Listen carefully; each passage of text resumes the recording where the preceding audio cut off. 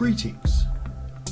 This is a volcano and earthquake forecast video covering New Zealand and also the Australian region for February 2024. This video is exclusive content for subscribers of the solarwatcher.net and quakewatcher.com websites. We now look at the important astronomical events for the month. We have Mercury reaching aphelion on February 2nd. The Mars-Moon conjunction will be taking place on the 8th, just 2 days prior to the lunar perigee on the 10th.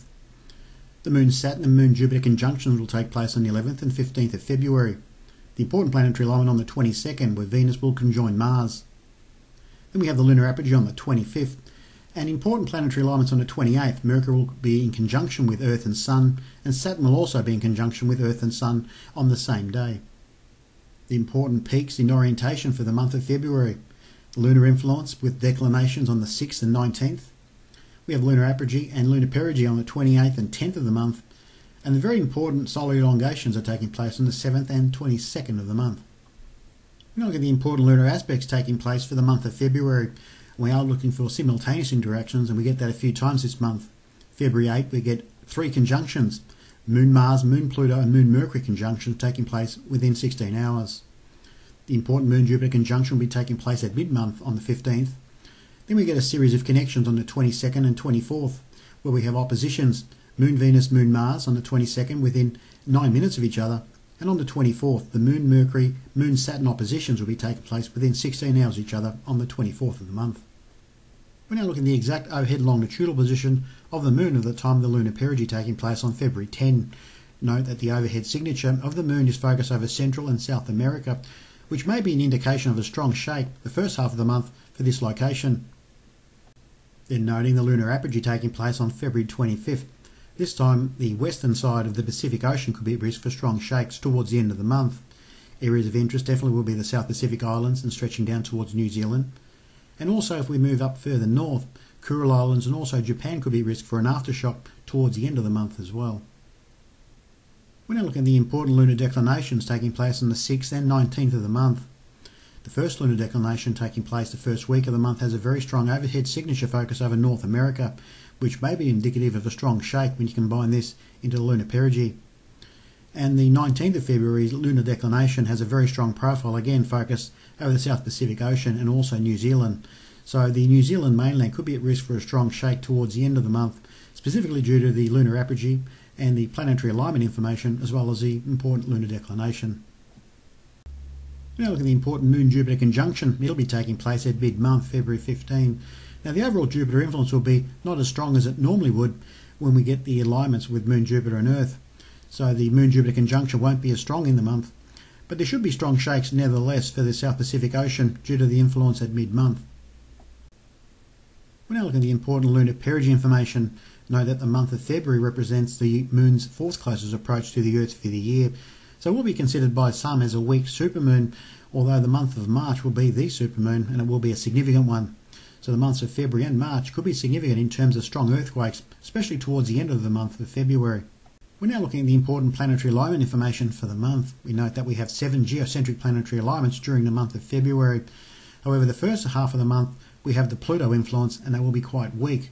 The second half of the month is significant, and potentially the last week of the month, as we get 4 geocentric planetary alignments or conjunctions, where Venus will conjoin Mars on the 22nd.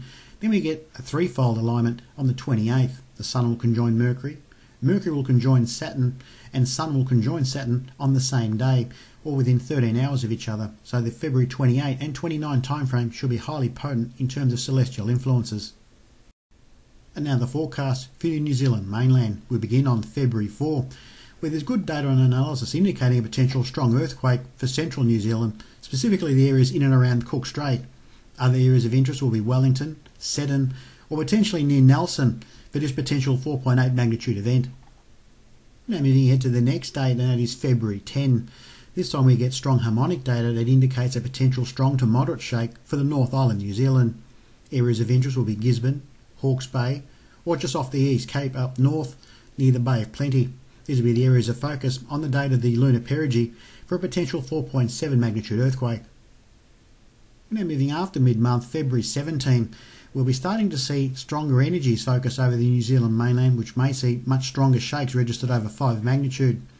Again, the Cook Strait region would be at risk for a strong shake, potentially of 5.1 magnitude, and this is just 2 days prior to the lunar declination. Other areas of interest will be Blenheim, Wellington or near Seddon with this potential 5.1 magnitude earthquake. Another strong shake could be registered on February 22nd. This time the South Island of New Zealand could be at risk for a potential 4.9 magnitude earthquake. Areas of interest definitely will be Christchurch, Pegasus Bay, Rolleston, or stretching in towards Kaikoura or Cheviot region for this potential 4.9 magnitude earthquake. It is worth noting that Venus will be conjoining Mars on this day.